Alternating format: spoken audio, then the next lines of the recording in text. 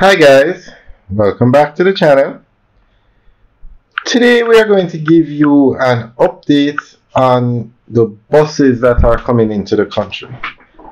So as you know, the JUTC does not have enough buses. They are short of buses. But they have plans to bring in 300 new buses. And when those 300 come in, along with the ones that came in over the last 2 years, they should have enough to operate at a more efficient rate. So we're going to go through an article that gives more information on the arrival of the 300 buses. The first set of 100 compressed natural gas CNG fuel buses for the Jamaica Urban Transit Company are expected to arrive in time for the start of the 2024-25 academic year in September. This batch forms part of the 300 mixed energy buses that the government will be acquiring over the next 3 years to boost the state-run JUTC's fleet and address needs in the public transportation system. Minister of Science, Energy, Telecommunications and Transport, Honorable Darrell Vaz, provided the details while delivering a statement in the House of Representatives.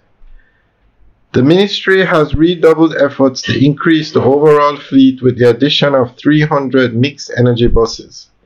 These will be added to the system over a 3-year period, beginning 2024-25, with the first set of 100 CNG fuel buses set to arrive on the island between June and July of this year in time for back to school in September, he said.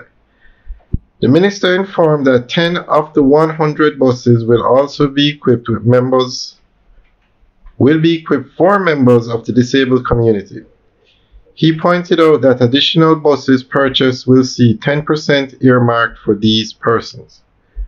Currently, the JUTC has 12 buses that are in service for the disabled community, and in addition to the 2 expected in May 2024, a total of 24 buses that are accessible by members of the disabled community, and those will be on the road by August 2024, he said. Mr. Vaz informed that in 2023, a total of 70 new buses, including 45 diesel, 20 CNG, and 5 battery electric buses were purchased. Of the 70 buses, 56 have arrived and are currently being used in the service, and by the end of this fiscal year, the remaining 14 units are expected to arrive. Of the 14 units, 12 are expected to arrive in April, and the other 2 will arrive in May 2024, equipped for the disabled community, he said. Meanwhile, the minister said work is being undertaken to further improve the JUTC's operations. There is still work to be done, but the bottom line is that you will see a great improvement in the efficiency of the JUTC by virtue of the addition of buses, he pointed out, noting that the company has been severely impacted by an older fleet of buses and fewer units. Meanwhile, Minister Vaz said the battery electric bus project, which allows for the testing of 6 units, commenced in 2023 and is ongoing. The project is intended to evaluate the performance of these electric vehicles and form the basis for comparison to the diesel and compressed natural gas buses. In essence, the move to electric buses is definitely on the cards, but we feel that the technology needs more testing and improvement, so it will come in due course, Mr. Vaz indicated. Alright guys, that's the end of the update article. So according to this, 114 buses, new buses, should come into the island before September 2024. As we said, they are needed because the JUTC needs to roll out 400 buses a day to service the Kingston metropolitan area, which is Kingston, Portmore, Spanish Town. They are up to the region of 200 buses per day. So definitely more buses are needed.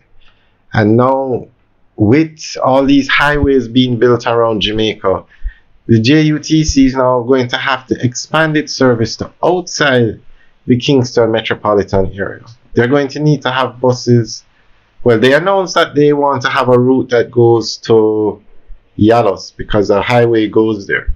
And when the highway is finished tomorrow day, they need a route tomorrow day. They said they are going to do a service to Mandeville because that's where the highway goes now.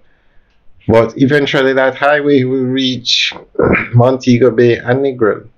So if they don't have enough buses to deal with the Kingston metropolitan area, that's Kingston, Portmore, Spanish Town, they're not going to have the buses to deal with these new routes that are opening up. So apparently these buses take a long time to come. I'm not sure why, but 300 are on the way and 114 will be here by September. So that will make a huge difference in the delivery of service. So we'll keep you guys updated on the delivery of the 114 buses. Alright guys, enjoy the rest of the video. Have a good day.